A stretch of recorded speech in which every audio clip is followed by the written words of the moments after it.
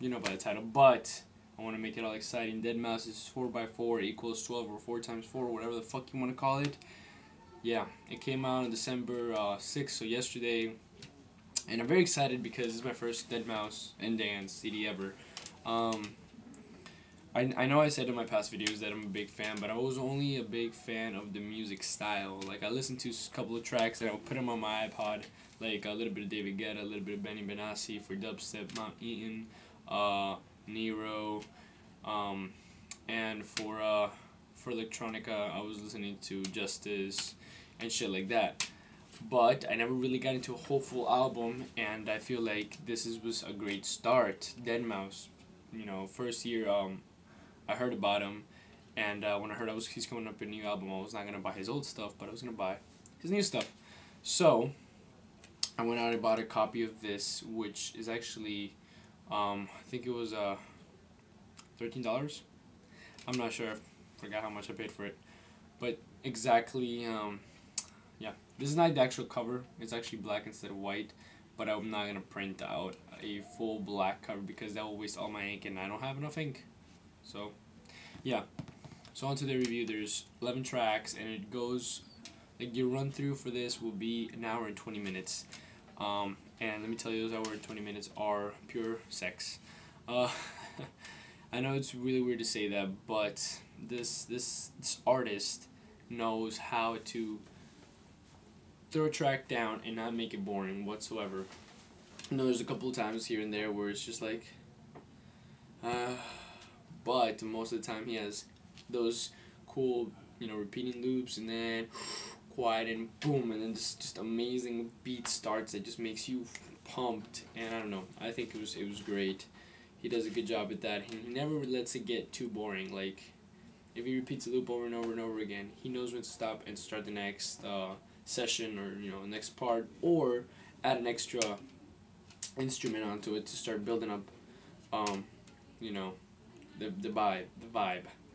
So yeah, so I give this album a 4 out of 5 stars.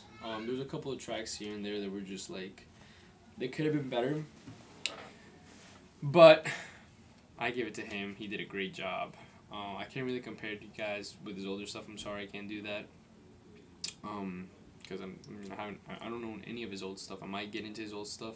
I don't know about spending money on his old stuff, but maybe I'll look it up online or something. But for now, all I can give you is a straight up clean review of what this album is. I can't tell you how it's changed or how he's getting worse or better.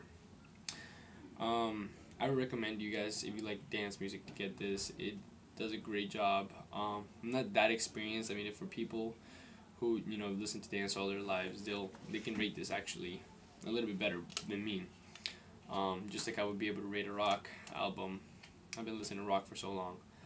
But yeah, there's actually twice. There's actually a couple of songs that have a sound that relates to dubstep, but it's not quite dubstep. It's actually a new feel. It keeps the album fresh. I mean, after you just think it's the same beats over and over for the past 7 songs, he whips in some dubstep feel in it, and it makes it fresh again. It's just like, it makes me want to listen, you know, like I'm just chilling there doing my homework, and as soon as the track came on, I like stopped and I turned around. I was like, fuck yes, and I get back into the album.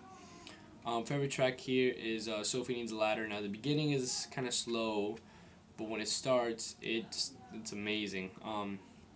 The last song is probably my least favorite song, and it's actually placed in the right, you know, at the end, it's in the right place. Because if it was in the middle, it would have been like all happy, and then like, what the fuck is this song? And then back to all happy.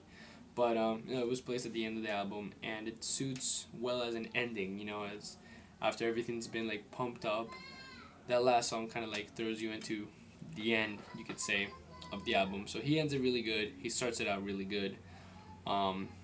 And I think DeadMau5 is a great dance artist.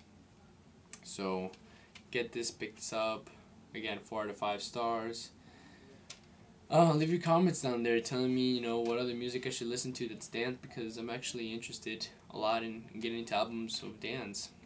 I'm running a little bit low on cash. I had to beg for a couple more bucks just so I can get this album. but whenever I get the chance, I'll try to buy something that sounds reasonable. Alright guys, so thanks for watching and subscribe.